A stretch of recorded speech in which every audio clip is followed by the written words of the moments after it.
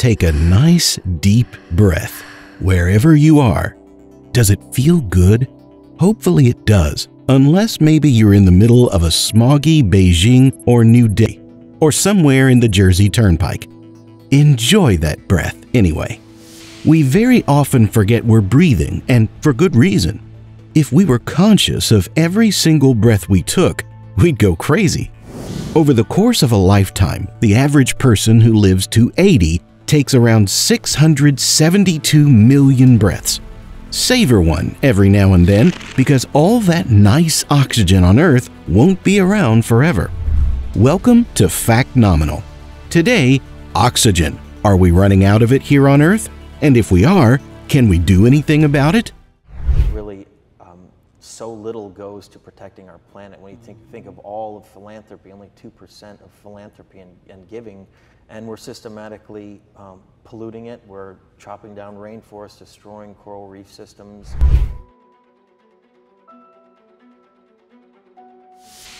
Every day, our sun is getting hotter and radiating more energy out towards Earth. One day, that radiation will grow to the point where it blasts away most of the carbon dioxide in our atmosphere.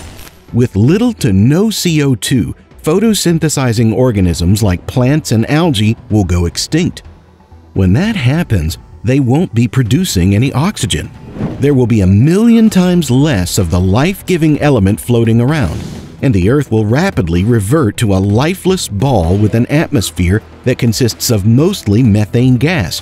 We'll be left with a green, eerie rock that will look a lot like it did some 2.5 billion years ago. Scientists have run over 400,000 simulations recently to get to this hypothesis. But don't worry, they predict that it'll happen in about 1 billion years. Plenty of time to prepare, right? But the truth is, if we humans are around in 1 billion years, we probably won't even really be human. Maybe we'll be some advanced version of ourselves or robotic, like in Terminator. Maybe we'll be virtual, disembodied networks of consciousness. A lot can happen between now and then. But let's have a little fun and do a thought experiment. Assuming some iteration of humans are alive when the deoxidization of Earth does happen, what can they do about it? The truth is, if we somehow continue to exist for another 1 billion years, those people will be so advanced that whatever technology they possess will, to us today, be indistinguishable from magic. This is paraphrased from a famous Arthur C. Clarke quote. And if we connect it to something called the Kardashev scale, we can maybe begin to speculate about what those technologies might be and why it probably won't matter, for us anyway, if the Earth lost its oxygen.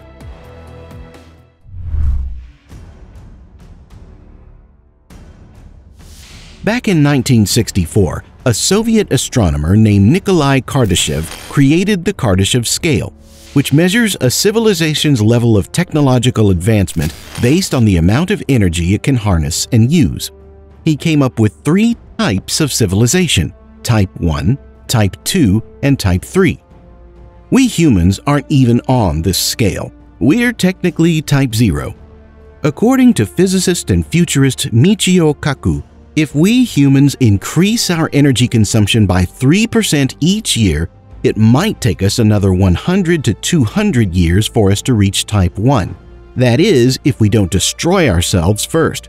Kaku goes on to speculate that it would take another 100,000 to 1,000,000 years for us to reach Type 3 status.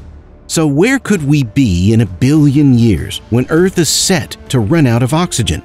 Some scientists have speculated even further, proposing Type 4 and 5 civilizations. But the truth is, the technology at that point would truly be in the realm of magic, and losing oxygen on little old Earth would be no problem at all. We'd be intergalactic travelers capable of creating solar systems and stars from scratch.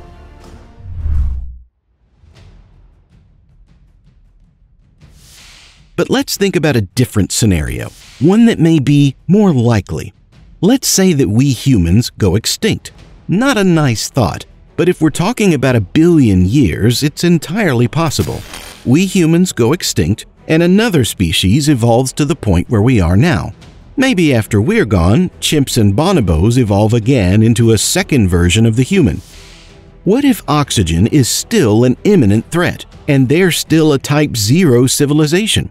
Earth is the only option they have. Is this species doomed? Maybe not. We humans have already developed working biospheres here on Earth, and any species with the technology equivalent to ours might be able to do the same, on a scale large enough to save at least some of their population. Humanity's largest one to date is called Biosphere 2, with Biosphere 1 being, well, Earth's biosphere. It was built out in the Arizona desert back in the early 90s, and it's still running. It's a massive 3-acre self-sustaining complex complete with a rainforest, a desert, a simulated ocean and coral reef, rain, and self-sustaining oxygen supply. But when a team set out to live in Biosphere 2 for 2 years to prove the bubble was a viable option for recreating Earth's environment on alien planets, they had some serious problems. Only a couple months into their stay, they realized the oxygen supply was far from self-sustaining, and that they'd suffocate if they didn't pump outside oxygen into the complex. They eventually found out that their oxygen was being eaten up by a combination of microbes in the soil and chemical reactions from concrete used to build the complex that hadn't been cured long enough. So, if a future earthly civilization wants to survive the coming deoxidization apocalypse, they'd better work out the kinks in their biosphere designs if they want to keep on living. But how and when did all this oxygen get into Earth's atmosphere in the first place? Answering these questions, aside from being just good things to know for anyone curious about the origins of life on our planet, could actually help us find good conditions for life on other planets. Recent research has shed light on something called the Great Oxidation Event. Some 2.5 billion years ago, oxygen levels on our planet were next to nothing. The air was mostly methane and carbon dioxide. There was life, but that life consisted of anaerobic single-celled organisms that didn't need oxygen. Then, 2 things happened, but in which order nobody's sure. One of them was the evolution of cyanobacteria. These little single-celled creatures were able to oxidize water to create energy. They were little oxygen-producing cells that spread all over the world. Around the same time, plate tectonics began to happen. As the Earth's crust sank into the mantle at different points, creating mountains and moving continents, things called subduction zones were created, where superheated magma met cold, dense water at the bottom of the ocean. That ocean water traveled hundreds of miles into Earth's core, and through mechanisms still unknown, oxygen was freed up, became part of the mantle, and then spewed into the water and atmosphere via volcanoes, leading to higher oxygen levels. Knowing this can help our quest to find other habitable planets hiding out in the galaxy. They may not have oxygen at the moment, but if they have an active core, there's a chance that the building blocks are still there.